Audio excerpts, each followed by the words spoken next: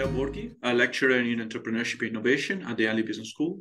I was born in Italy and I pursued my first steps in my academic career there.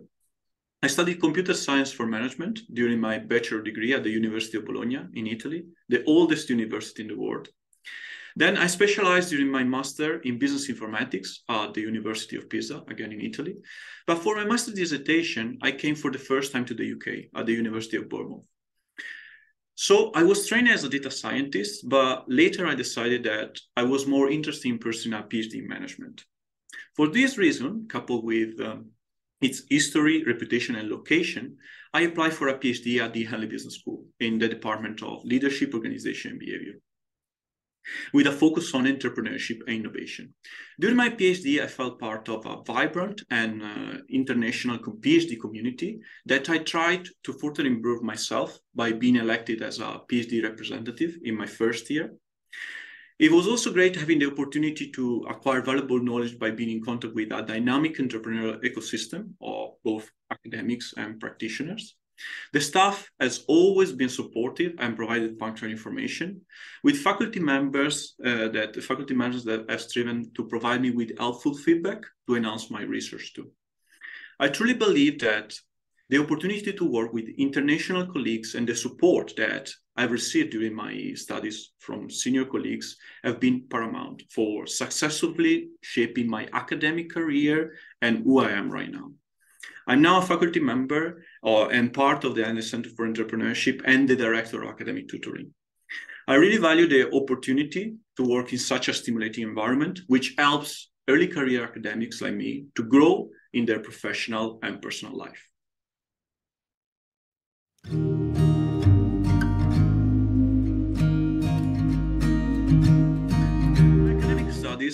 I've always tried to combine the power of data science with meaningful application in the management field.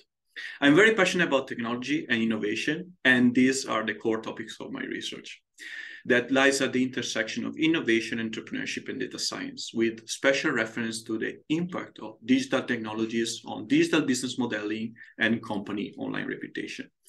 Indeed, I started my PhD by exploring the phenomenon of the fourth industrial revolution, which is supposed to completely transform our society as a whole. In particular, with my thesis, I was able to understand that services and the service industries are an unexplored but valuable component of the fourth industrial revolution. And by leveraging secondary data, it seems that service robots are able to positively impact the customer experience and service quality. Indeed, among the wide range of digital technologies that underpin the fourth industrial revolution, I decided to focus on the infusion of artificial intelligence in service robots. Since human-robot interaction is supposed to be able to completely redefine the service experience. I'm referring to those robots that act as frontline employees in hospitality businesses such as hotels and restaurants. The one that can serve you food or bring you room service or check your luggage. In particular, in one of my recent publications with the research team, we tried to understand the role of emotions in the consumer meaning-making of interaction with service robots. We found that consumers generally express positive emotions towards service robots. Trust, anticipation, and joy are the most frequently expressed emotions, and empirical results from multivariate regression analysis indicate that joy has the greatest magnitude and that anticipation and surprise do not significantly influence consumers' opinion and comments.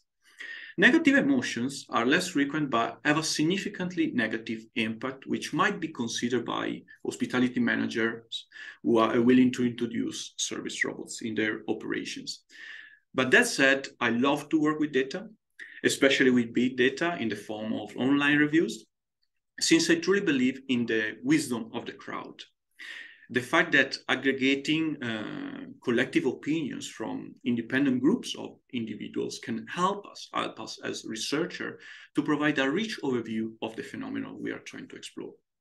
In the future, my idea is to continue to research these topics into three different trajectories, trying to understand a bit more about the impact of service robots on the customer experience, at the company level, and also at a more macro level in our society.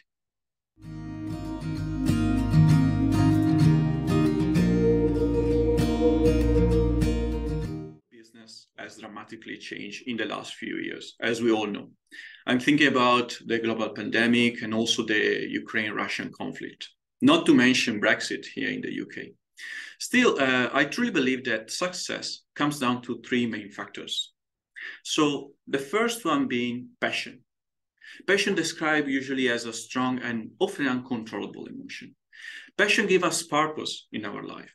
Being passionate is not just about knowing what we want, it's also obsessing about obtaining what we want.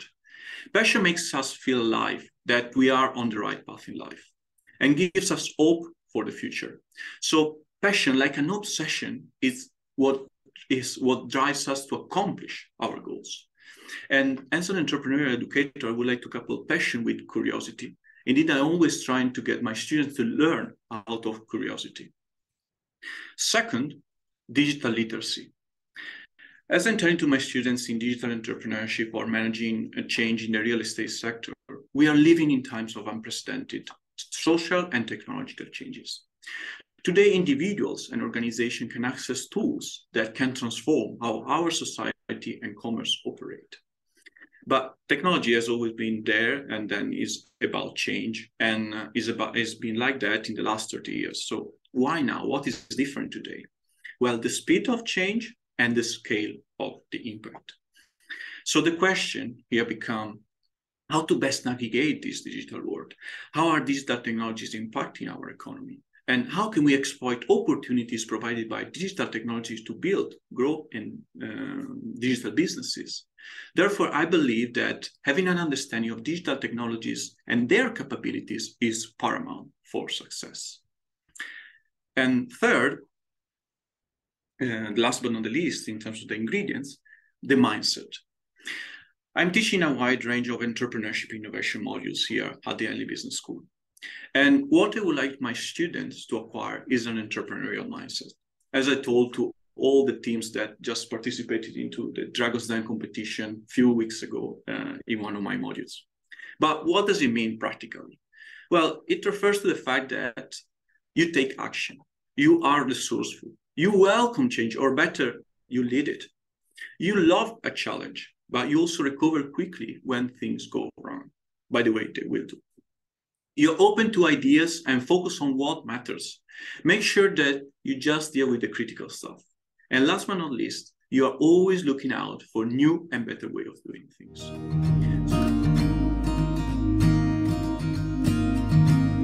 So I would like to end this interview with a quote that I personally find very inspiring from Albert Einstein. In the middle of every difficulty lies opportunity. Be passionate about what you do, show tenacity in your activities, and remember, failure is not final, it is feedback. Thank you, everyone. I hope you enjoyed this interview and stay with me today. I look forward to the next episode and meeting you here at the Henley Business School, where business comes to life. Thank you.